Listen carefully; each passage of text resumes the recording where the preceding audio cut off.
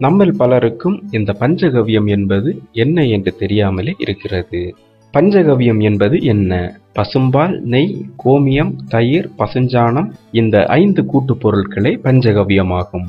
இதிலும் ஒரே பசுமாட்டின் சாணம், நெய், தயிர், பால், கோமியம் என்று இருப்பதுதான் சிறப்பு. அதுவும் நாட்டு பசுவாக இருந்தால் இன்னும் சிறப்பாக இருக்கும். அந்த நாட்டு பசுவில் இந்த வகைகளை எடுத்து சேர்த்தால் அதன் மனமே தனி.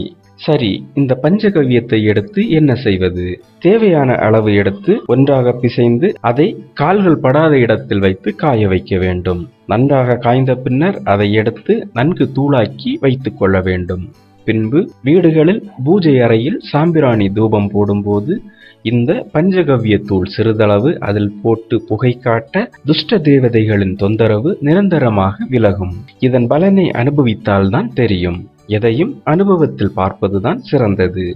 இப்படி செய்கின்றவர்களின் வீடுகளில் உள்ளவர்களின் மனநிலை எப்படி இருக்கிறது என்று கேட்டு பார்த்தால்தான் தெரியும்.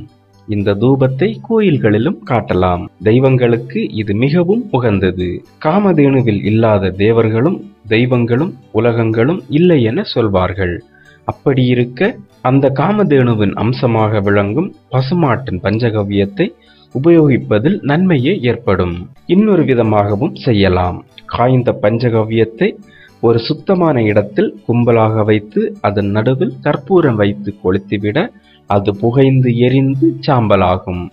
அந்த சாம்பலில் எரியாமல் கரியாக உள்ளதை எடுத்துவிட்டு சாம்பலை மட்டும் எடுத்து வைத்துக் கொண்டு அதை விபூதியாக நெற்றியில் பூசிக்கொள்ள பல பலன்களும் கிடைக்கும்.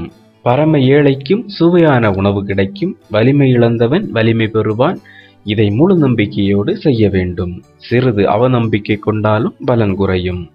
இது தெய்வங்களின் பொருள் என்பதை உணர்ந்து செயல்படுங்கள். இந்த விபூதியில் சிட்டிகை அளவு வாயில் போட்டு தண்ணீர் குடிக்க சில வகை பிணிகள் நீங்குவதாக சொல்கிறார்கள். சிலர் இந்த விபூதியில் அவரவர் குலதெய்வத்தின் மந்திரத்தை உருவேற்றி வைத்துக் கொள்வார்கள். அப்படி செய்வதால் இன்னும் கூடுதலான நல்ல பலன்கள் கிடைக்கும். மேலும் வீடியோக்களுக்கு சேனலை சப்ஸ்கிரைப் செய்யுங்கள்.